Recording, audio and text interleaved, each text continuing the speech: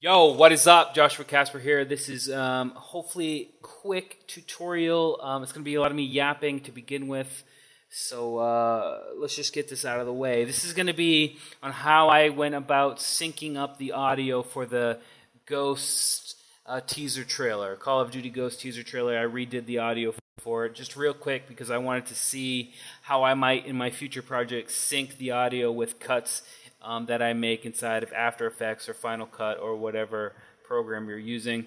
What I did was downloaded the Ghost trailer from YouTube, and then I imported it into After Effects and found out that the frame rate was 23.976 frames per second, and I wanted to make a track around 70 BPMs.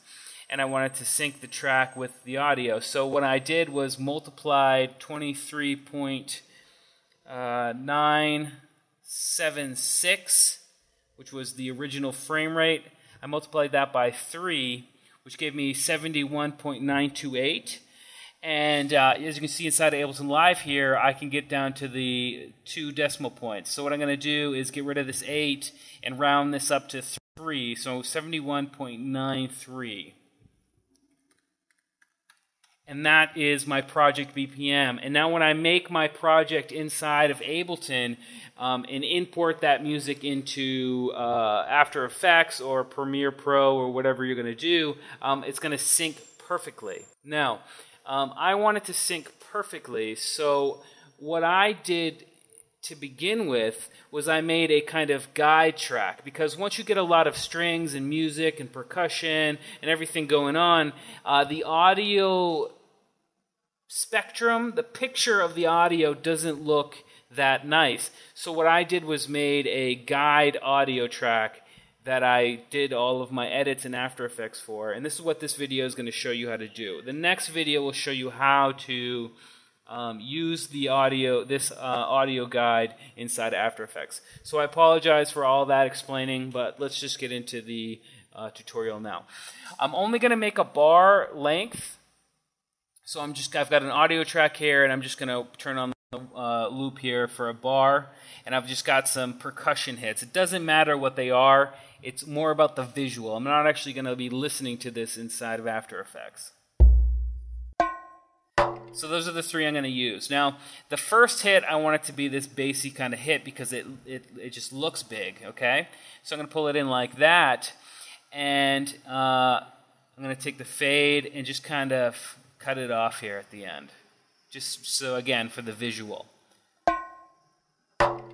In this one, I'm going to put on the quarter notes. And I'm going to pull this over like this.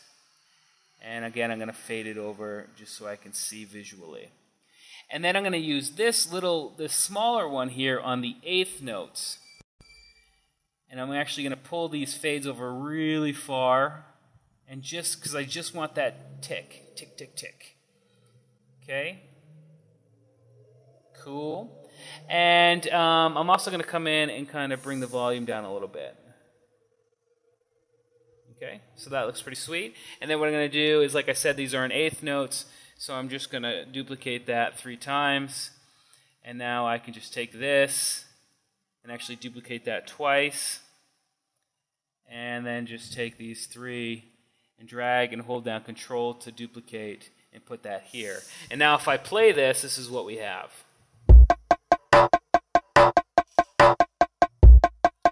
And as you can see, we're halfway to making a great dubstep track. You know what I'm saying? The next thing I'd want to do is export this mono. So I'm just going to highlight this here and export. And I'm going to turn on Convert to Mono, make sure this is on, and render as a loop. So when I import it back into Ableton, I can loop it really simply. Just hit OK. We'll call it Guide Track. And we want to just say 71.93 BPM, just so we can keep track of it.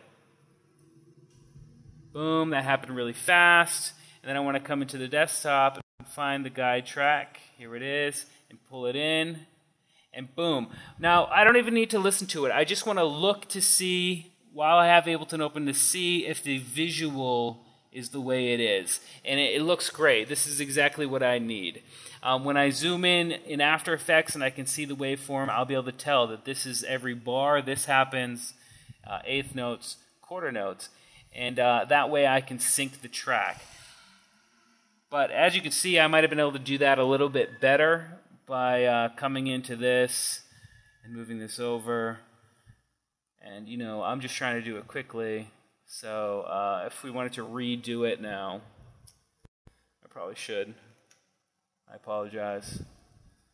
Get rid of this. And just one more time. Export. Yes, yes. Boom. Overwrite it. Boom. Bring it in. Zoom in. And now it's perfectly lined up. So that looks great. And I know that the clip isn't more than 2 minutes. So what I'm going to do is just pull this loop over. And I'm going to use my time frame down here just over to 2. Then I'm going to use this just to kind of highlight it and export that. Convert to mono, render as a loop is fine. I'm going to just use audio 2 here so I don't get this doubled up right now. And go ahead and do that. And just put AE for After Effects. Export it. And the next tutorial, I'm going to bring that into After Effects and show you how to go about using that to sync up your visual with the audio before we even start making the music. But anyway, we'll see you next time. Peace.